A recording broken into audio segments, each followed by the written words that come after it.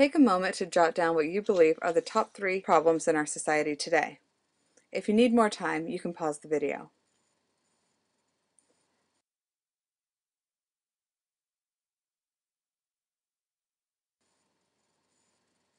The mass media plays a key role in what we define as a social problem.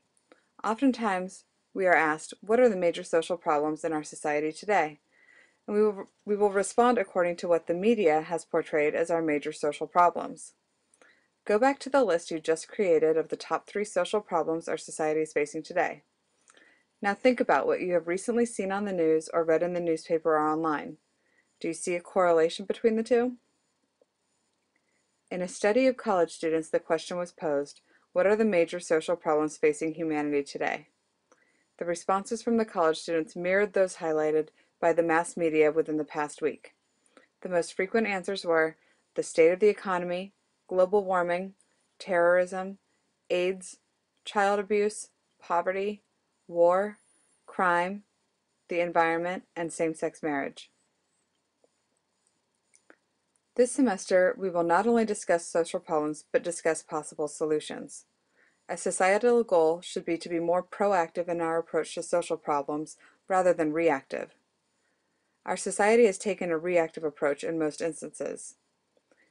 What this means is that our society usually responds to social problems after the fact, rather than taking preventative measures to ensure that a particular issue does not become a social problem. Several times this semester, you will be required to provide suggestions for alleviating the social problems we are discussing.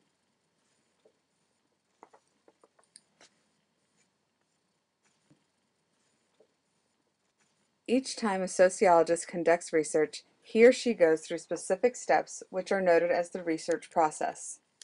The following are all of the steps in the social research process. First, choose a topic. Second, conduct a literature review. This means that you read and summarize the previous research on your specific topic. Next, state your hypothesis. This is a tentative statement. It expresses the relationship between 2 or more factors and is often framed as an if-then statement.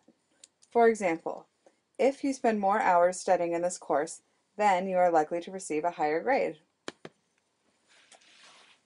Next, you choose a research method.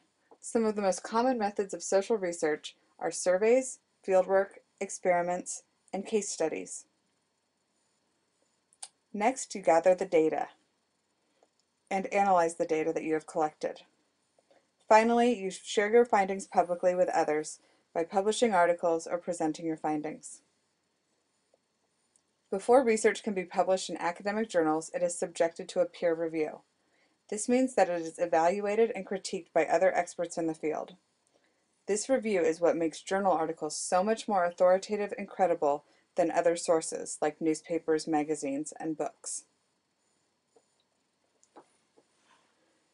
Typically, researchers of social problems are looking for cause and effect relationships.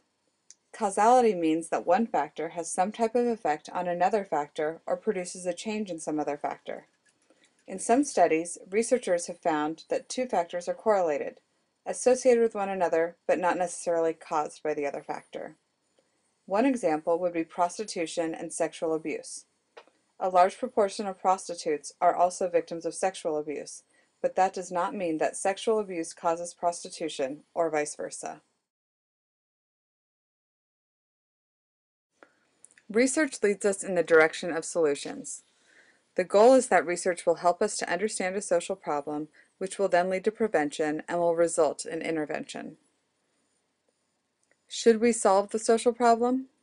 With each solution to a social problem, there are costs. Some things to consider are, will there be fewer resources available to solve other social problems? Does a solution to one social problem create yet another social problem? Is a particular solution even feasible? For example, if we effectively eliminate prostitution and drug dealing, what would happen to the people who earn a living that way? Would they turn to other crimes? How could solving a social problem in this instance create other problems?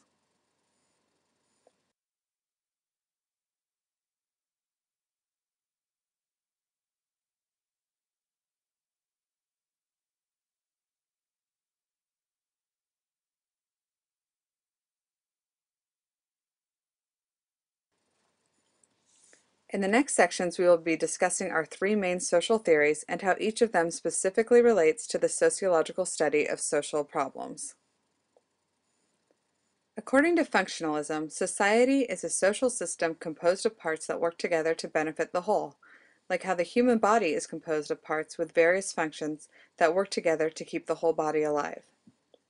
Functionalists view a social problem as the failure of some part of the system to fulfill its function, which interferes with the smooth functioning of the system. Social problems occur when some part of the system fails. This dysfunction is usually because of rapid social change.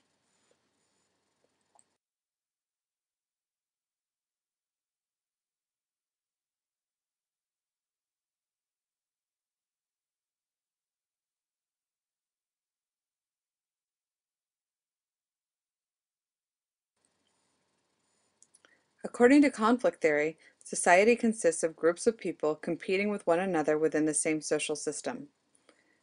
Conflict theorists view social problems as the natural and inevitable outcome of interest groups competing for scarce or limited resources. Social problems occur when authority and power are used by the elite to exploit weaker groups.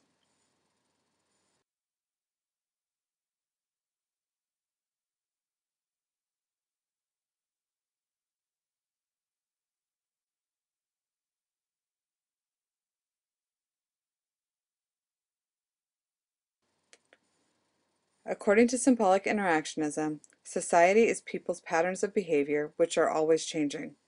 Symbolic interactionists think that whatever a group decides is a social problem is a social problem for that group. Social problems occur when one set of definitions becomes accepted and competing views are rejected.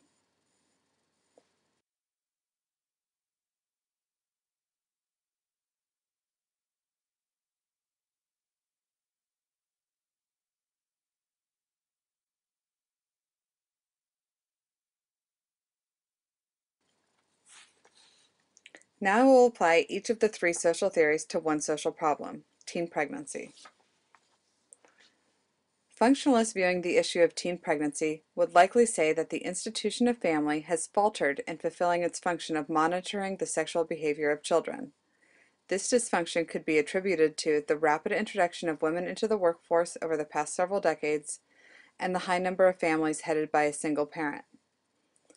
In both of these scenarios, adults are away from the home more and children are supervised less, which provides teens with more opportunity to get into trouble. Conflict theorists would point out that teen pregnancy is more prevalent in lower social classes. Children and adults in lower social classes are less educated and have fewer resources and limited access to medical care and contraception. Without the knowledge and means to prevent or terminate unwanted pregnancies, the teen pregnancy rate is predictably high. Symbolic interactionists would examine what pregnancy and parenthood mean to teenagers.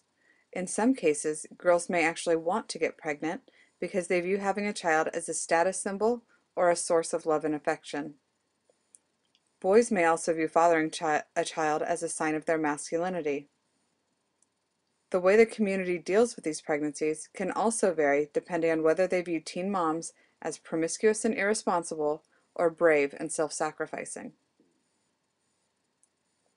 This chart reviews the key ideas associated with each of the three sociological theories. You should be very familiar with these before you take the quizzes this week and throughout the course.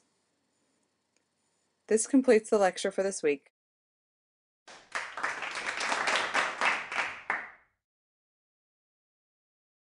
If you have any questions, please post in the Q&A forum on the discussion board. Feel free to answer each other's questions posted in the Q&A forum.